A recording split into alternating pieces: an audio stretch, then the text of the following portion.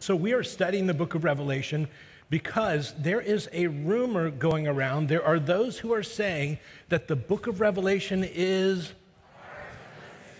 but au contraire say we, for you see, the word revelation itself means that something has been revealed. Absolutely. If God wanted to conceal something, he would have called it the concealation, not the revelation. And what is it that's revealed in this book? Well, Revelation chapter 1, verse 1, the opening line says, the revelation of Jesus Christ. And what we're going to find is that in this book, Jesus is revealed, not as we would encounter him 2,000 years ago, but as we would encounter him today in his eternal glorified state. And God so wanted his people to take the time to read this book that he promised that for those who would take the time to read this book, they would receive a very special blessing. And that blessing is found in Revelation chapter 1, verse 3, the line, Revelation 1:3, it says, blessed is he who reads. And let me just say, this is the only time this phrase is mentioned in your Bible. This is the only book of the Bible that says, read me, I'm special. Blessed is he who reads and those who hear the words of the prophecy, it's one prophecy, and heed the things which are in it, for the time is near. So it would be odd for us to believe in a God who says, I'll bless you if you read it. I want you to hear it. I want you to heed it. But here's the thing, you'll never understand it. It would be odd for us to believe in a God like that. But God knew that there'd be those going around saying that the book of Revelation is hard to understand. So to make this book understandable, God placed in this book its very own outline. And that outline is found in Revelation chapter, verse. You're getting it. You're getting it. Revelation chapter 1, verse 19, this is the only book of the Bible that comes with its own outline. So Revelation chapter 1:19, John is told, therefore write the things which you have seen, that will be the first division, and the things which are, that will be the second division, and the things which shall take place after these things, and that will be the third division. So the first division, it says, therefore write the things which you have seen. So what is it that John has seen up to this point in the book of Revelation? Well, chapter 1, verse 13, just before this, it says, in the middle of the lampstands I saw one like a son of man, and it goes to give a description of Jesus as we would encounter him now. That's the first division. But then it says, write the things which are, the second division. Now, the things which are pertain to the time period that you and I would refer to as the church age. And that's found in Revelation chapters 2 and 3. Jesus dictates 7 letters to 7 churches, and what we find is that in their order, these churches literally existed. What he writes about actually took place, but in their order, they will lay out 2,000 years of church history because the book of Revelation is one prophecy, not a series of prophecies. And so if you change the order of any of the churches, it makes absolutely no sense, but in their order, they lay out 2,000 years of church history. And so we studied through that. But then he says, write the things which will take place after these things. Well, after what things? Well, after the church age. So the next time we will find that phrase, after these things, will be in Revelation chapter 4, verse 1. Chapter 4, verse 1. Let's look at it. Everybody flip over to chapter 4, verse 1. And it says, after these things. Well, after what things? Well, after chapters 2 and 3, the church age, it says, I looked and behold, a door standing open in heaven, and the first voice which I had heard, like the sound of a trumpet speaking with me, and said, come up here, and I will show you what must take place after these things. As I say every week, the Holy Spirit is so concerned to make sure that we don't miss that this is the third division in the book of Revelation, that he begins the verse with the phrase, after these things, and he ends the verse with the phrase, after these things. This is a picture of what you and I call the rapture of the church. John sees a door standing open in heaven, a voice like a trumpet says, come up here, and immediately John is in heaven.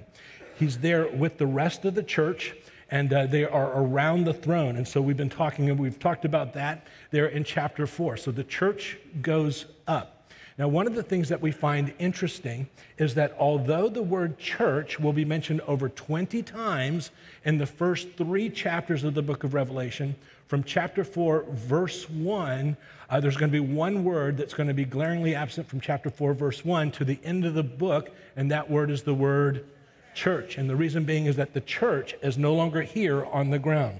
We are in heaven. At the end of the book, in the closing paragraph, it says, Jesus says, I wanted to show these things to the churches, but you won't find that word church as far as being part of the story. So it's after the story. So the church goes up. So the church goes up. We saw that the church was around heaven when we are around the throne there in chapter 4 in heaven. And then in chapter 5, there is this scroll, and we found that it was the title deed to the earth. And there were 7 seals. And as Jesus begins to open those seals, all of a sudden, the event that you and I call the tribulation begins, and that's in chapter 6. So, chapter 4, verse 1, the church goes up, and the church goes up. We call that the rapture. When the church goes up, what comes down? Wrath, and that is found in Revelation chapter 6. Don't do this to me. Church goes up, what comes down? And that is found in Revelation chapter 6, verse 16. Let's look at it. Everybody turn over to chapter 6, verse 16.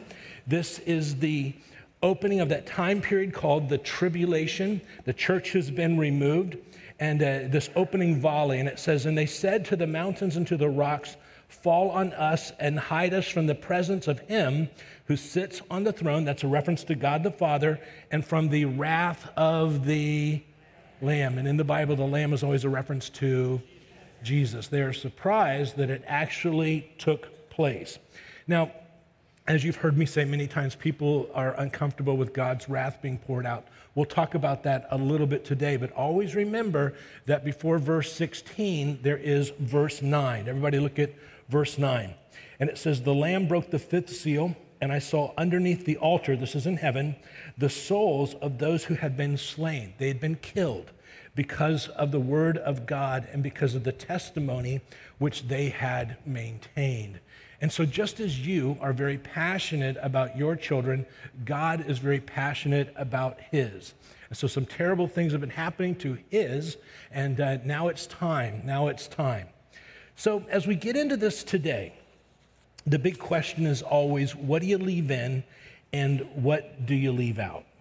So as we begin this today, what I want to say is that the purpose of the tribulation isn't so much to stick it to those who've been hurting God's people. And sometimes you can read that, you can get that sense. The purpose of the tribulation is to get man's attention, man who has been rejecting God. Now, in this time period of the tribulation, many will turn to the Lord, but most will not. So in the time period that you and I live in, which is called the church age, we can experience him in his love, forgiveness, mercy, and that's what he wants. He wants us to come to him in this time period. But when the church goes up, what you find is God still wants people to come to him, but grace and mercy didn't work, so he's going to try some different things. So there on your outline, we're going to say the waves of wrath in the tribulation, and the first wave, which was in chapter 6, and you want to write this down, was man-made, And we saw that the church has been removed. They didn't want God. They wanted a world leader. We call him the Antichrist. They receive him. They think it's going to create a utopia, but it creates war, famine, and death. And we saw that, about 25% of the earth. But they don't repent. They don't repent. So you get to the end of chapter 6, and it says they cried out to the mountains and to the rocks. They're not crying out to God.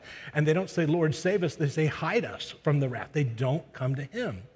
Well, this tribulation period gets progressively worse. So they didn't come to the Lord in chapter 6 when they had the opportunity. They rejected. So last week we were in chapter 8, and we found that the second wave of wrath that came, we would call that celestial, and you want to write that down. And we looked at a couple of verses. I'll just remind us of one. The third angel sounded his trumpet, and a great star, and that word star is the word aster, for we also get the word asteroid. Right, we talked about that last week. Blazing like a torch, fell from the sky. But they didn't repent. They didn't repent when it was war. They didn't come to him. Asteroids fall from the sky and all the cataclysm, but they don't turn to him. Well, the tribulation period gets progressively worse as they go. And today, what we're going to find is they didn't repent in chapter 6. They won't repent in chapter 8. And so by the time we get to chapter 9, this third wave is going to be demonic. And you want to write that down. It's going to be openly demonic. It's going to be horrifying. And so I want to give you the punchline of what we're going to talk about today, because and just to kind of clarify this or to drive it home, in chapter 9, when we get to the end, in verse 21, here's going to be the result of everything that's happened so far. I put it there in your outline. They did not repent of their murders, nor their sorceries, nor their immorality, nor their thefts. That's going to be the end result of this. They just won't repent. And we'll come back to this verse a little bit later on. So by the time we get to the end of this time period called the tribulation, in chapter 19, we're going to be in heaven, and here's going to be the result. So everybody look at this on your outline. And it says, and after this, I heard what seemed to be a loud voice of a great multitude in heaven. This is where we're going to be, crying out, hallelujah, salvation and glory and power to our God, for his judgments are true and just. So these people, when we're in heaven and we're going to cry out and we're going to say, God, your judgments are true and they are just. These people, you've done everything that you could possibly do to bring them to you, and they have rejected at every point. When the church was here on the earth and you were giving love and mercy and grace and salvation, they rejected that. And so war in chapter 6, and they rejected you then. And then you get to chapter 8, they reject. In chapter 9, they reject. And we're just about nearly halfway through the book of Revelation. It's continuous rejection. So at the end of that time, we'll look on and say, Lord, you did everything that you could possibly do, and they still rejected. Well, we'll talk about that as we go. We're going to pick it up in chapter 8. Did you find that at least interesting so far? So last week we left off, we went through chapter 8. I want to pick it up in verse 13 of chapter 8. And this is where things are going to get really bad at this point. And verse 13, it says, then I looked and heard an angel flying in mid-heaven.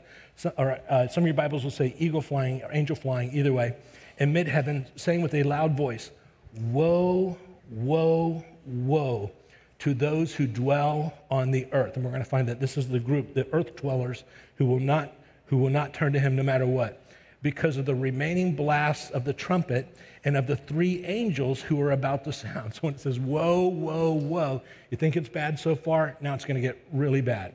Chapter 9, verse 1, then the 5th angel, and I've underlined 5th angel, sounded, and I saw a star, I've underlined that, from heaven, which, very important, had fallen to the earth. And the key of the bottomless pit, however your Bible says it, you want to underline that, was given to him. And you want to underline the word him. Going to be very important for our study today. So as we get into this, a couple of things. First of all, this is going to be the 5th trumpet, and it's going to be the first woe. And we notice something in verse 1, and we underline it. It says, the star from heaven which had fallen. So you want to write down that this star had already fallen.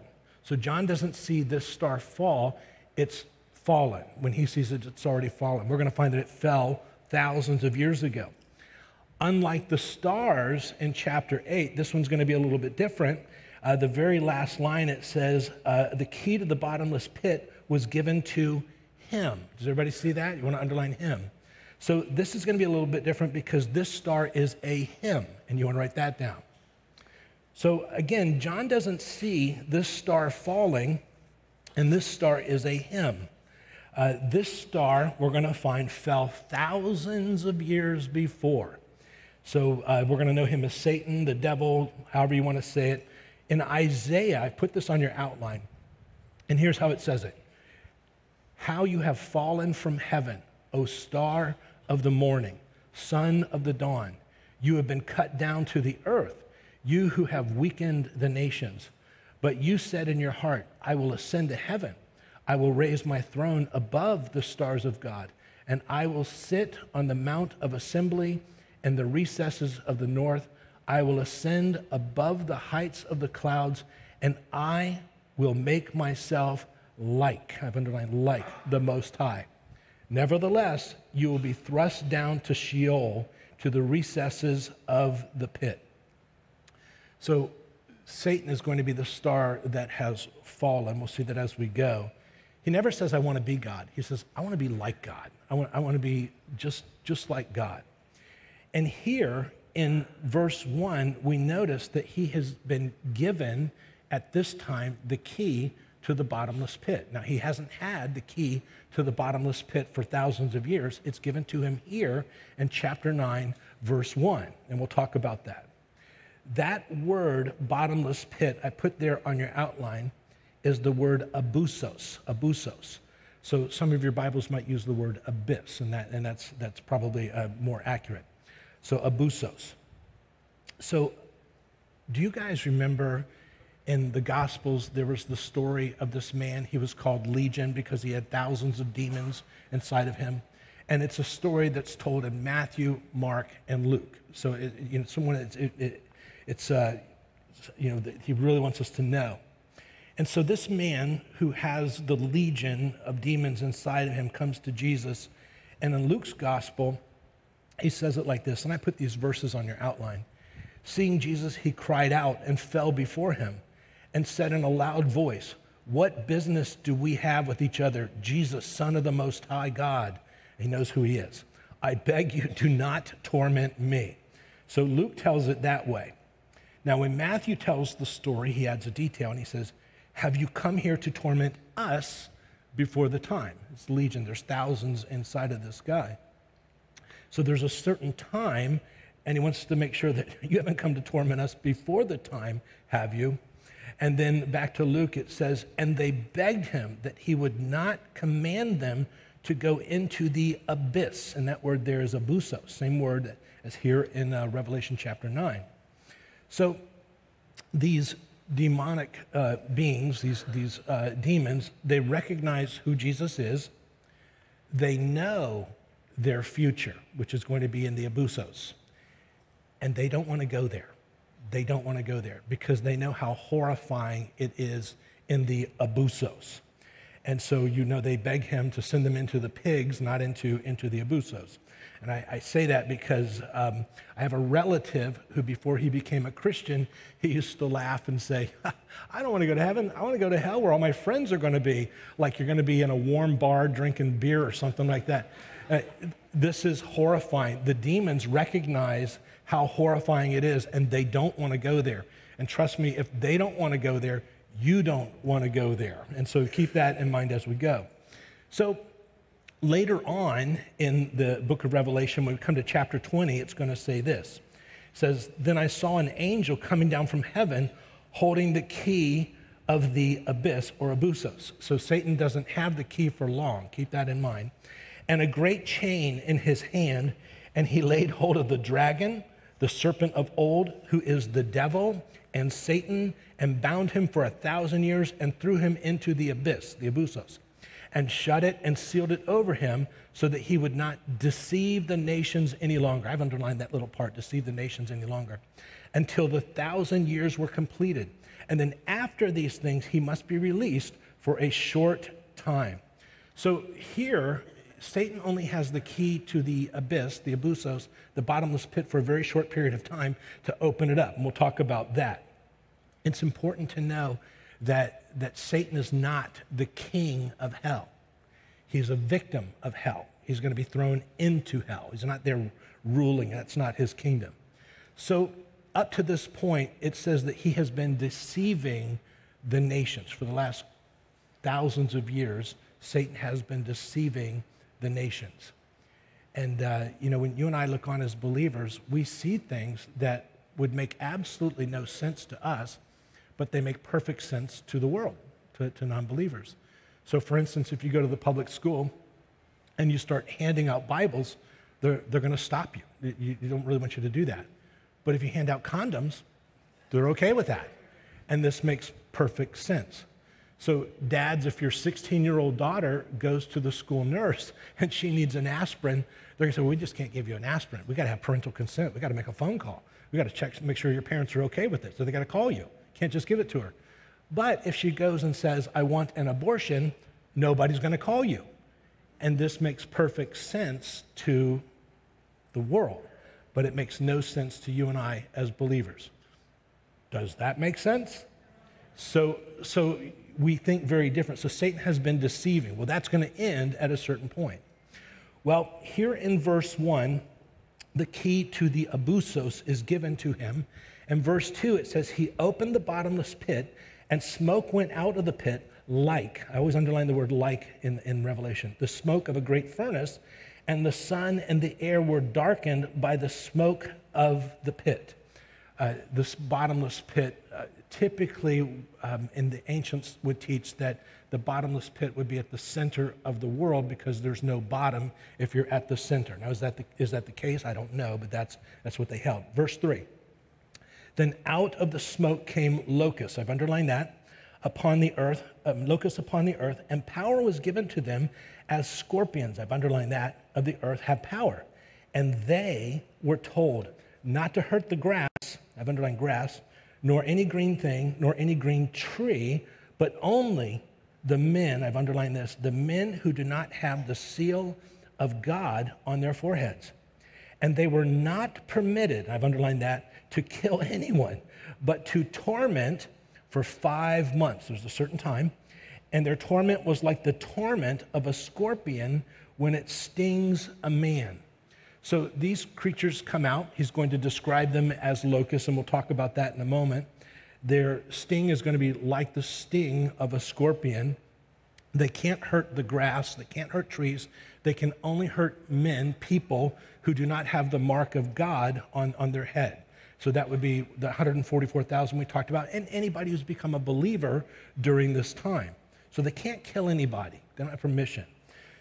5 months. It's going to be a period of 5 months. And I did look up how long does a scorpion sting. It stings for about 3 days. So it's going to be kind of like this perpetual thing.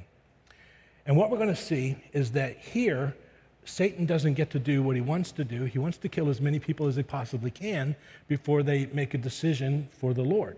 So he's not allowed to kill anybody in this. He's only allowed to torment. Again, this is going to be so that people can say, maybe I need to come to the Lord. And we'll talk about that as we go. Verse 6, and in those days, men will seek death, and they will not find it. And they will long to die, and death flees from them. So they're going to conclude that it's better to die than to be stung by these things for five months. It is always a demonic lie when somebody believes that it's better to die and leave this life thinking that they're going to a better place. The stinging of these scorpions is better than any place they would find in the afterlife apart from the Lord. Does that make sense? So this is as good as it gets. It's worse in that place. So keep that in mind. So now we have a description. Verse 7 through 11. Pay attention to the word like. The appearance of the locust was like horses prepared for battle. And so the idea is that he's describing things in terminology that he has. And so he says it was like. He's not saying it was, but it was like. Horses prepared for battle. And on their heads appeared to be crowns like gold, and their faces were like faces of men. And they had hair like the hair of women, and their teeth were like the teeth of lions. Again, describing as best that he can what he's seeing. They had breastplates like breastplates of iron, and the sound of their wings was like the sound of chariots, of many horses rushing to battle. And they have tails like scorpions, and stings in their tails is their power to hurt men for 5 months. 5 months. So you see that emphasis there on 5 months. So what are these things? And there's various theories. You notice that it describes them as they have hair that's kind of like a woman, and they have a face that's kind of like a man, and they have teeth that's kind of like a lion. So some theorize that this could be a picture of a modern housewife in the morning before coffee and makeup. I'm not saying I hold to that, but I just put that out there.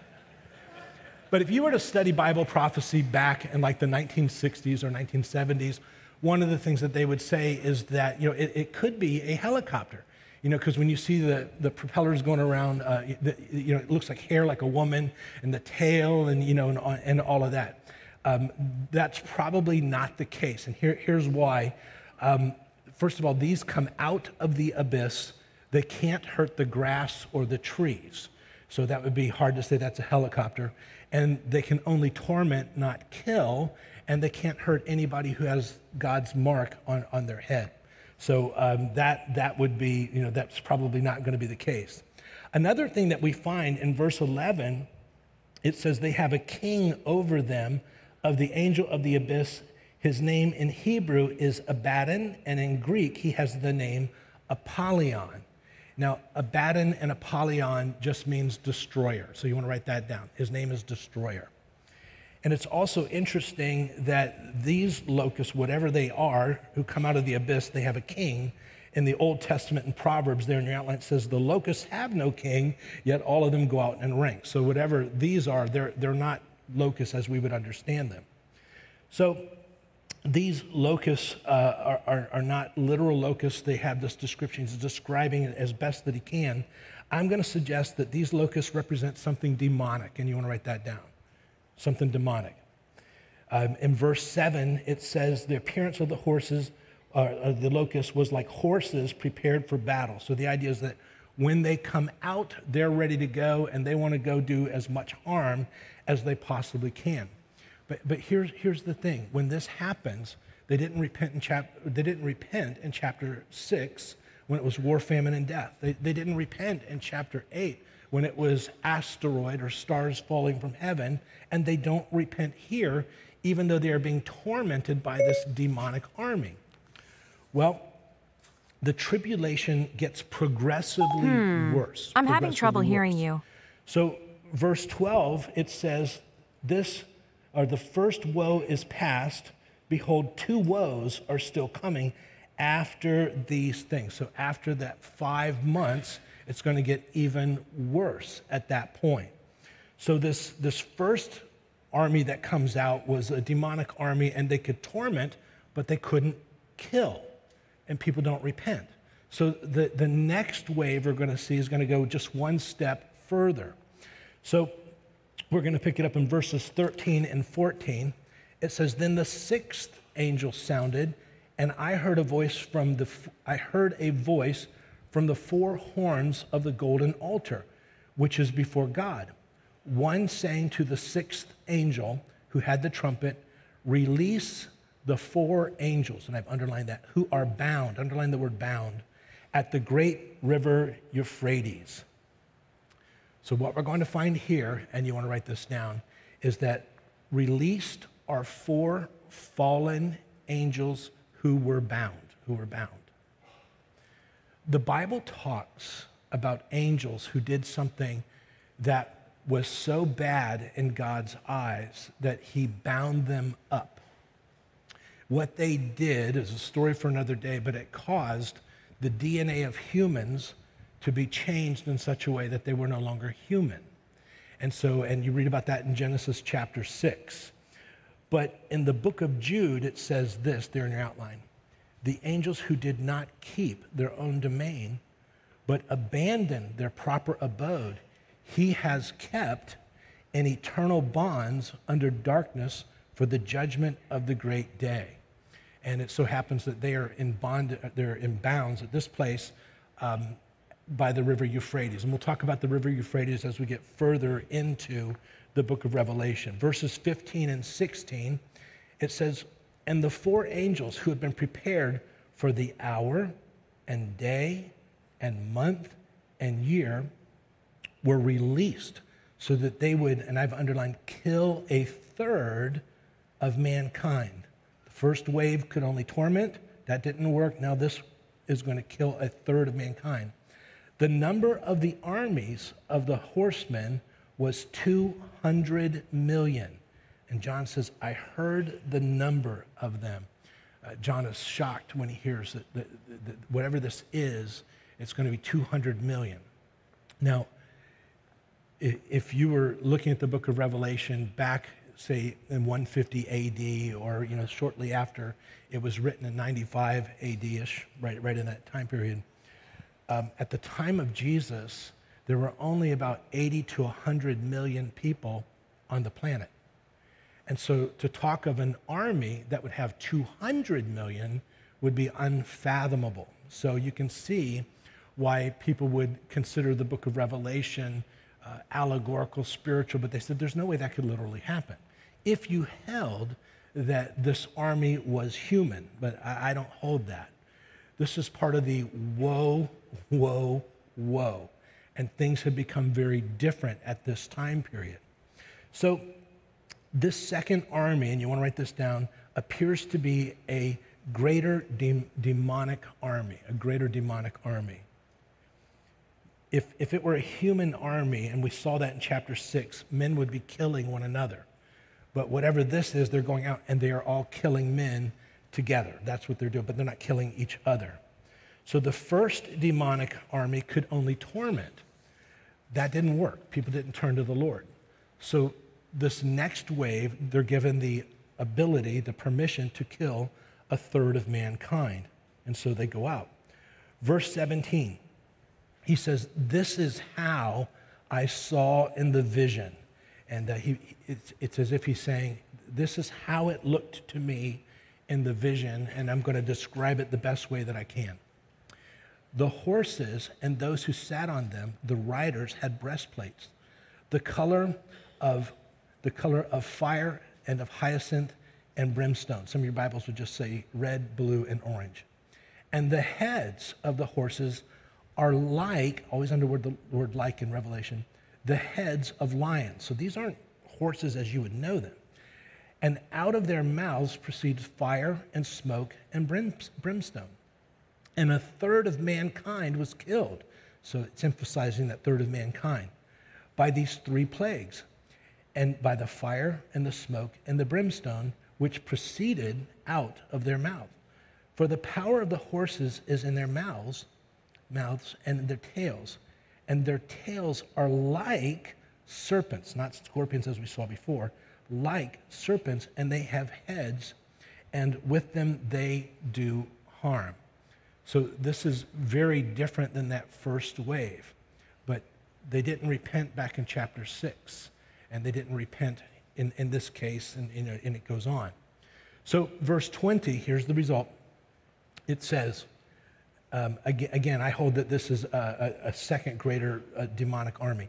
Verse 20, the rest of mankind who were not killed by these plagues did not repent of the works of their hands, so as not to worship demons and the idols of gold and silver and brass and of stone or of wood, which can neither see nor hear nor walk. Verse 21, and they did not repent of their murders, nor of their sorceries, nor of their immorality, nor of their thefts,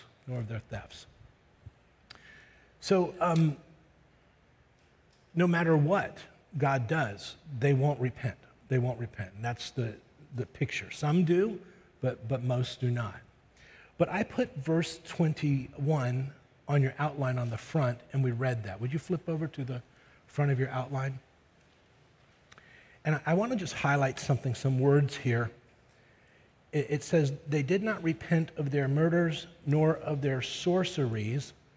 And I want you to notice that the word there for sorceries is the word pharmakia. Does everybody see that? Pharmakia, from where we would get the English word pharmacy.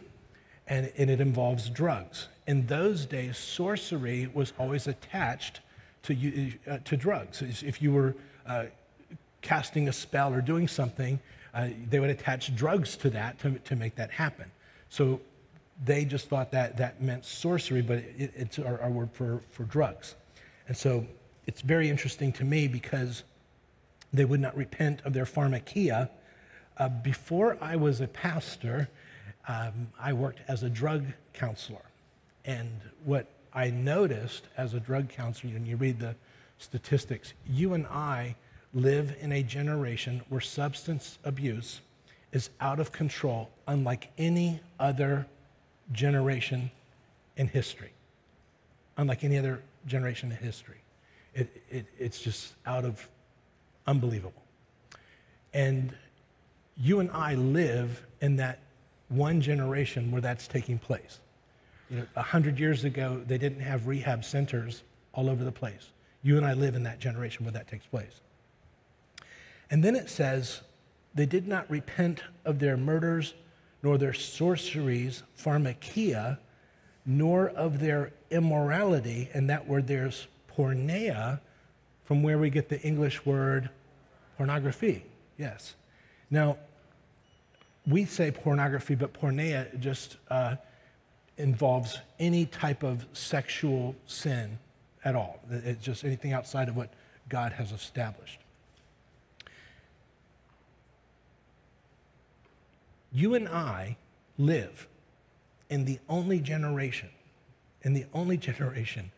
where we have people who come to church, they're not married, but they're living together. They're not married, but they live together. 100 years ago, nobody would be living with somebody that they weren't married to, and if they were, they wouldn't be coming to church. You and I live in the only generation in church history in 2,000 years where people openly live together, don't get married, and they go to church as though everything's okay. Did you know that? Why do you look guilty? I'm not. I'm just saying it's a statistic. So that's very interesting because that never happened 100 years ago. But then it says, they did not repent of their murders, and you want to underline that. Now that's fascinating because there has never been a society that allows people to murder people. There's no society where you can just go kill your next door neighbor and it's okay, There's no society like that. But is there a form of murder that is legal? Is there a form of murder that is legal, acceptable, and even encouraged, and in many times even celebrated? And that form would be abortion, absolutely. Now, if you've had an abortion,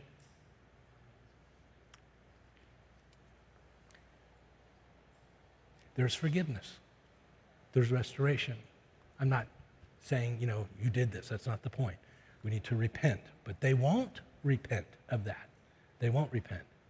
So there's repentance. There's forgiveness. There's restoration. So that's, just so you know that.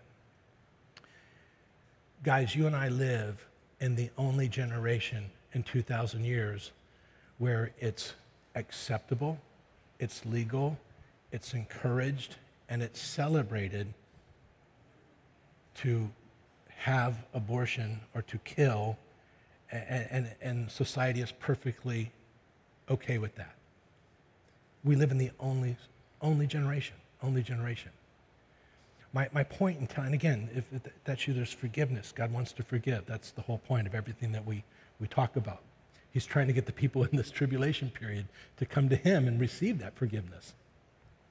But my point in saying this is that we live in the only generation where these things happen. And we are so close. We are so close to the next phase. The next event is going to be the rapture of the church. And there are things that are happening right here, now, in our generation, even in the church, that we are right there. Does that make sense? And so we're right there. We're right there. It's actually happening. This has never happened in any other generation. So with that, as we close in prayer today, if you're here and you don't know, if you don't know that you know that you know that you know that you have received his forgiveness, that you are saved, that you're going to be part of chapter 4, verse 1, when you hear the call, come up here. You want to settle that today. And so as I close in prayer, you have the opportunity to say, I want that. I want to be the guy in chapter 4, verse 1, that when I hear your call, I'm there. Because you don't want to be here in chapter 6 or 8 or 9, and we're just getting warmed up. We're just getting warmed up. So as we pray, if that's you, invite Jesus into your life right now. Let's pray. Father, as we close this time and we realize that, Lord, things are happening right now that have never happened, especially not in church world.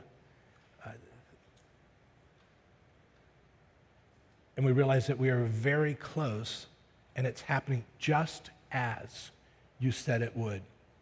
And we're catching glimpses. And we realize that the events of that time period of the tribulation are so close that they're literally casting their shadow on this time period. Father, for those of us who've never settled who we belong to, we just look to you and we say, Jesus, come into my life. Give me your forgiveness. Thank you for forgiving me of everything. I want to belong to you. I want to be yours. And I'm inviting you in. And he promises that when you invite him in, the Jesus of the Bible, that he steps in and he never leaves, which is why you'll never meet somebody who has walked with the Lord for years who ever regrets making that decision.